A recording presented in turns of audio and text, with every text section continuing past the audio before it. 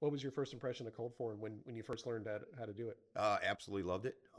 You know, we've done before that. We were doing a couple of the red irons, and we went to cold form, and it was big game changer. And what we've seen through the years of uh, the engineering of it, and the you know, the bolt system and everything like that has really been a game changer for us. Quicker, faster, easier. Hmm. I noticed you had a couple guys on the crew that seem to be a little less experienced and kind of learning on the job. Yep, How was it? we have a few guys here right now that are you know, actually we got a few guys here that have been a month. We got a couple guys here that have been 5 years. And then you know, it's been an experience. It's a learning process throughout the whole, or from ground up. Every, you know, there's not just like any 10 questions or 10 things to do. It's hundreds of things to do on these buildings.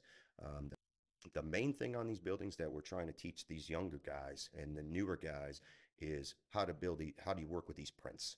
The prints are your Bible basically, and once you get once you get you know, the prints under control, and you see what you're looking at, and you put it to the wall itself, and you put it to the building, it's a game changer for all these guys. Yeah. So It surprises me you said they've only been here a month because I could tell that they were new, but I didn't expect them to be that new and yeah, still being able to yep, catch on yep, quite a bit. yep. We have two guys, like I said. One, you know, I think the youngest guy, well, he's mid age, but he's been here about for a month now, and he's doing fantastic.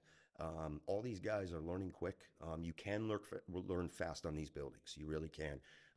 It's not you build to speed up through the years is what it Mm. comes down to. But the biggest thing right now for them is just a learning experience. Yeah.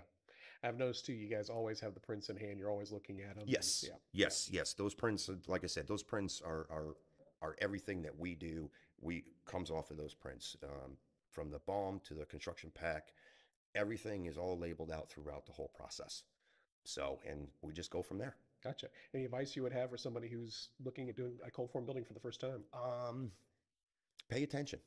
Pay attention to everything you're doing. There's a lot of detail in it, and there's a lot of things that change along the way.